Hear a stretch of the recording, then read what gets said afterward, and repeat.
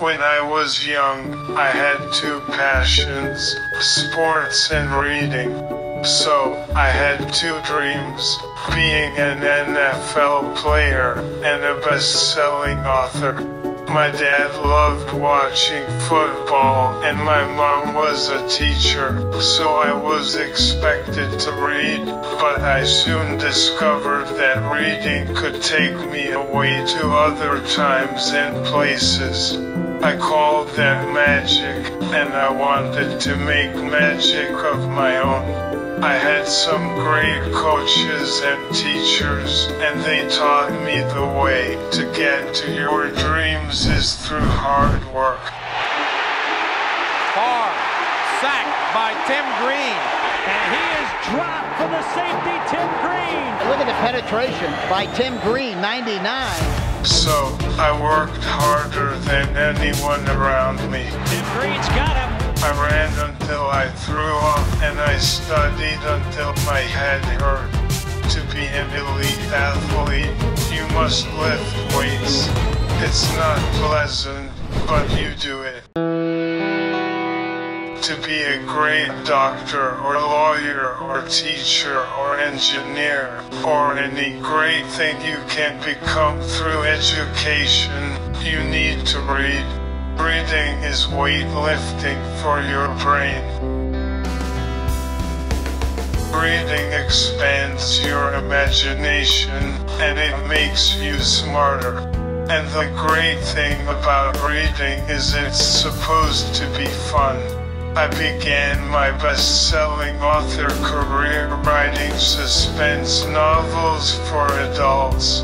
Then I had the chance to write sports stories for kids and I never looked back. Yes, my football books take you behind the scenes of what the NFL is really like, but the pages are also full of life lessons in kindness, tolerance, honesty, and forgiveness. And those things are more important than being a first-round draft pick. And I should know because I was a first-round pick.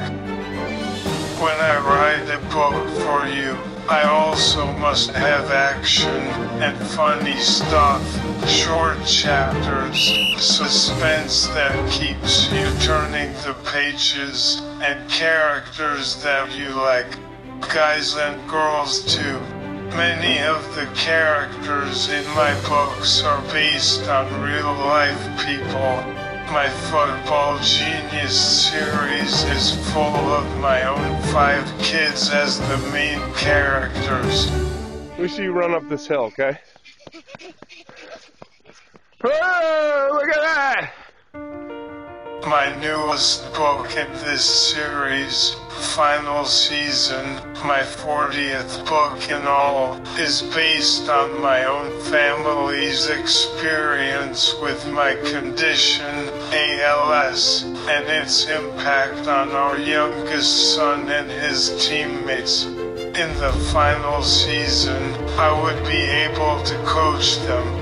Because my ALS was the result of 22 years as a football player, the story is also about the main character's dilemma of whether to continue to chase after the excitement and the glory of championship seasons, or hang up his cleats and eliminate the chance of damaging his own brain. I'm proud of this story, its resolution, and the fact that every dollar I earn from this book will go to tackle ALS.